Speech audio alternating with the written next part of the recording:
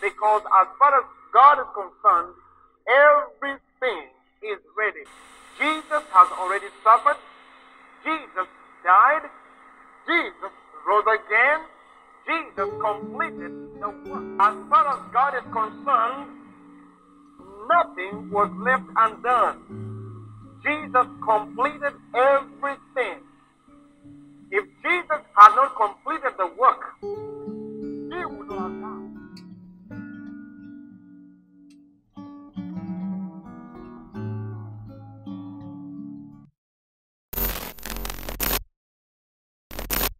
As a father, he was loving. He was concerned about God, and he made us very much aware of that. And he also made us aware of his love for my mother, which I think was important in our house. Bishop Evans Mrima was a loving man, smiled a lot, always happy. He was strict when it came to matters pertaining to just respect and things like that, but he was a great guy.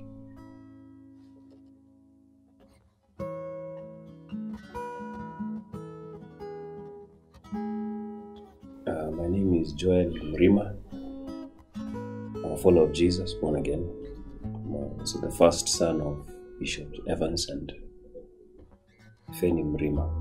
Some people call me Pastor. Bishop Evans Mrima, what comes to mind when I think about him is the joy that he carried with himself, that he shared with everyone, the whole world. He was a very jovial person, big smile, and a genuine one too. It was not a pretentious smile, it was his nature. And the other thing about him, ever since I met him, was the faith in God and in the Word of God that he practiced and that he portrayed. One of his favorite scriptures was that with God, nothing shall be impossible.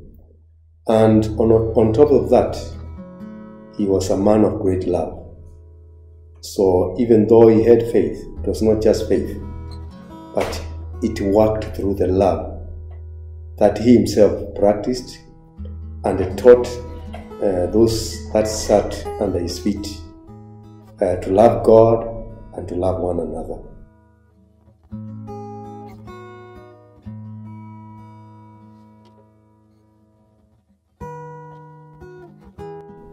According to the 5 foundations of GOWE, my father's teachings have influenced me greatly. These foundations are: be mighty in the word, be mighty in prayer, be mighty in praise, be mighty in singing, and be mighty in giving.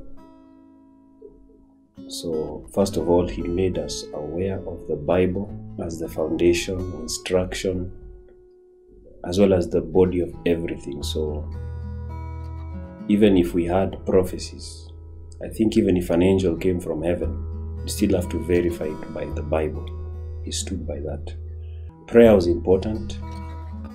He taught us to pray. It's a part of my life. Praising God, whether things are good or bad, also is a part of my life. Singing to God, in fact, is the one who encouraged me to enter ministry with singing.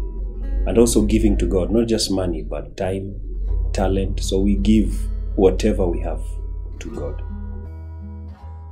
My name is Jimmy. I'm a born-again Christian. I'm a musician by profession. I teach and I play guitar and keyboard.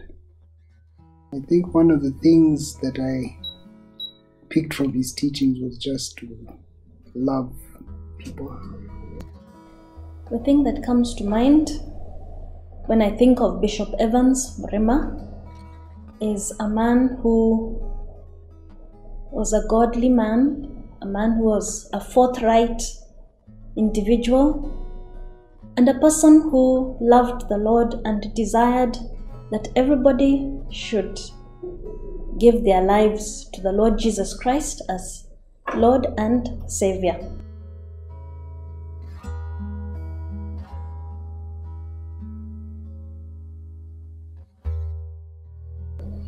I still remember, because he was the one that led me through the sinner's prayer. I still remember him asking me whether I was still a sinner girl. And that happened in their home in Nyeri, where I happened to visit together with my sister.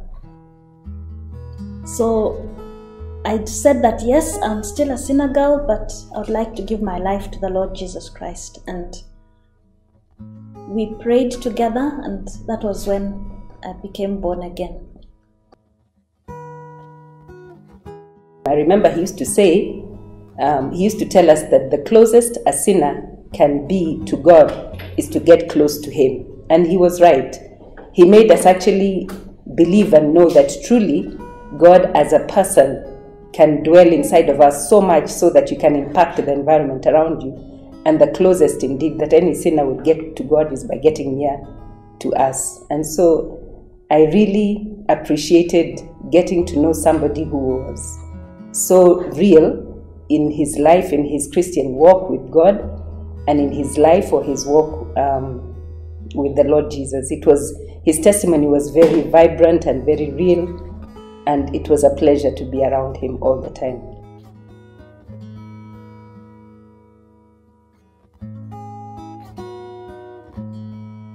He would never have allowed, as youth, us to be casual in the way we behaved. We had to live up to the standard of the Bible. There was no there was no middle ground about it. You either loved God with all your heart and you demonstrated it and you walked it, or you were not a believer. So it was a very strict. He was very, very strict when it came to the things of God.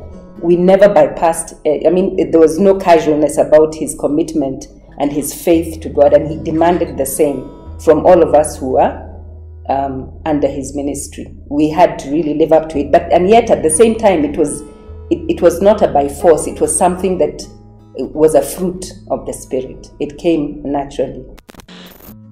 Now remember, the Bible does not say the fruit. It is the fruit. There is one fruit which manifests all these things. The same Spirit manifests joy, love. Are you hearing, saints of God?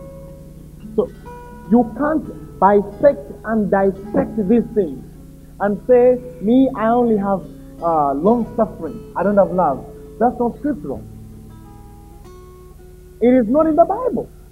It is not the fruit, but one fruit.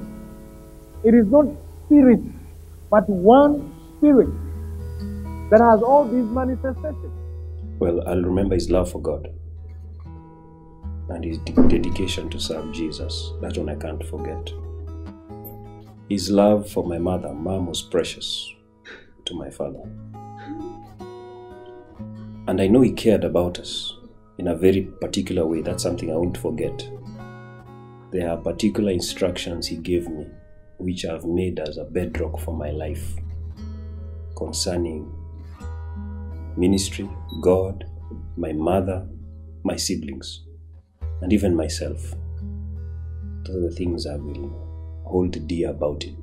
And of course, his joy. He was a very joyful man. It's the one thing I desire to have. Psalm 118 verse 1. Give thanks to the Lord, for he is good. His love endures forever.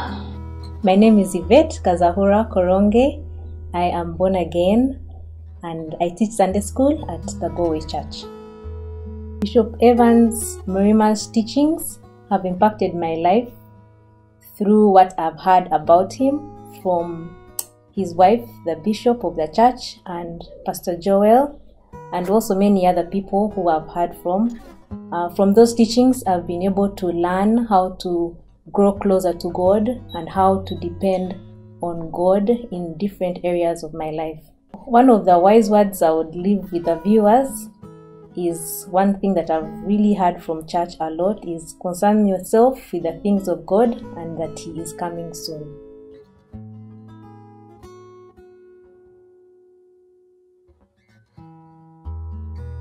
The worship, the songs that are sung at GOWE that touch on the Word of God. The songs that we sing at GOWE, the word that has been preached at GOWE is based on Scripture. And it is a word, it is that which lifts up the name of Jesus. One thing I've appreciated with the family is growth. I've seen people start from nothing. Some have been born in the ministry. And at this point, there are people who I can rely on in some things. They can actually do better some things than I can do. My faith has been strengthened. What like that? Yeah, my faith has been strengthened, and I've learned to believe God and trust God more in my problems and situations wherever I have them, and my challenges also. And I've learned also to not depend on people so much, but to trust in God. So I'm really grateful for that. People are concerned, people from the GOWE family are concerned about one another. So people will check up on you. People contribute a lot towards your life, I would say. The love and care that is shown in the members and even to me in the GOWE family. As a person who does not even belong to this country, it really means a lot, and I'm really grateful to God for that I can call them family. And when I'm at GOWE, I'm at home. It's a family church, so I bless the Lord for it.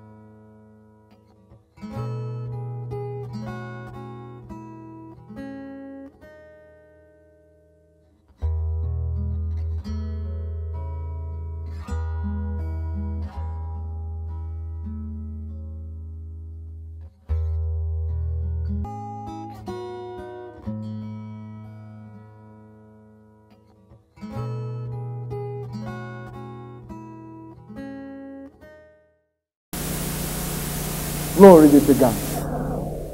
Hallelujah!